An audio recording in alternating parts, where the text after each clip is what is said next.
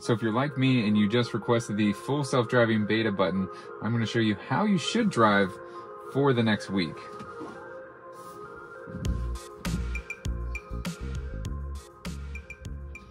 So what you need to do is make sure that you drive kind of like a grandma would.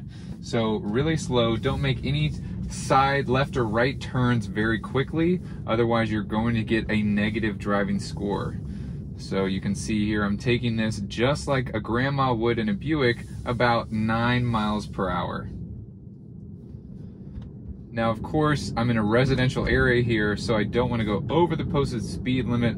I know that's not part of the safety score, but that is going to allow you to slow down and not have to slam in your brakes, which is harsh braking is negatively going to impact your score. So again, I'm doing a circle here, and I don't want to go too fast around the circle, whipping my car around. So I'm going just like a granny would at about 7 miles per hour. That is for the next week.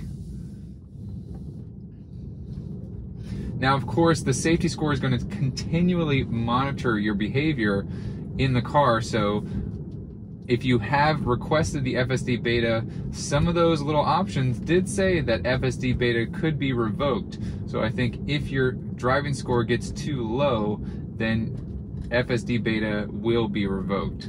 So just like a typical granny, I'm not going to run through the stop sign. I am actually going to stop completely. And so now I'm going to turn using my turn signal as well.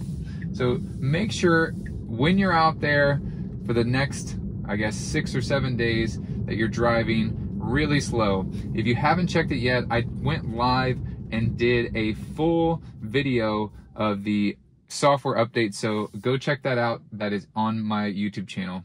I hope you guys liked this video. If you did, please give it a thumbs up. Make sure you share this video with a friend, and don't forget to hit that subscribe button. As always, I will see you guys in the next one.